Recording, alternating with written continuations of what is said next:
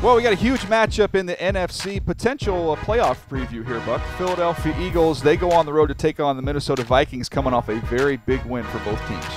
Yeah, I don't know how to take the Minnesota Vikings. The Minnesota Vikings didn't have any drama this week. Last week they had so much drama, they played so well. I kind of believe that should be a part of the recipe for being successful. But when you look at this Minnesota Vikings team, it is all about the run game. It is all about Dalvin Cook setting up opportunities for the guys on the outside. Adam Thielen, Stephon Diggs, Kirk Cousins being able to make plays. I believe they are able to continue to run the ball like they've been running. 166.4 yards per game average. I think they're going to be a tough out. I like the Minnesota Vikings. I like what they're doing. Yeah, Minnesota Vikings look great running the ball, and it took a lot of pressure off Kirk Cousins. And what do you know? Kirk Cousins played much better, gotten on the same page there with Adam Thielen in that ball game. But the Philadelphia Eagles, who had no pass rush early in the season, coming off a week where they got 10.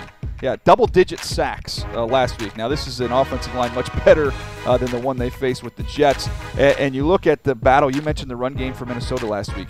This Eagles run defense, Buck, it's first in the league in yards per game. They've been outstanding. And to me, the key to this game, we haven't seen Fletcher Cox go off yet. And he's going to get a chance against the guy we both love in Garrett Bradbury, very talented young center. But this is going to be a big, big challenge for him going up against Fletcher. And if I'm Jim Schwartz, I'm going to put him head up a little bit, especially in some passing situations, and see if he can't get after Garrett Bradbury. Look, I like the plan. I like where you're thinking. I just wonder about the execution. This run game, this run scheme with Dalvin Cook has been phenomenal. He's terrific with the ball in his hands.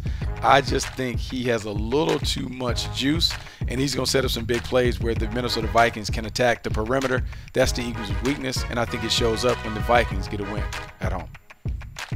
You're going to go with the Vikings on that one. I'll take the Eagles on the road behind Carson Wentz, who, forget the numbers, I don't care what the numbers say, playing as well as any quarterback in the NFL right now. I think he puts this team on his shoulders. The Eagles go on the road in a very competitive game and beat a very good Vikings team.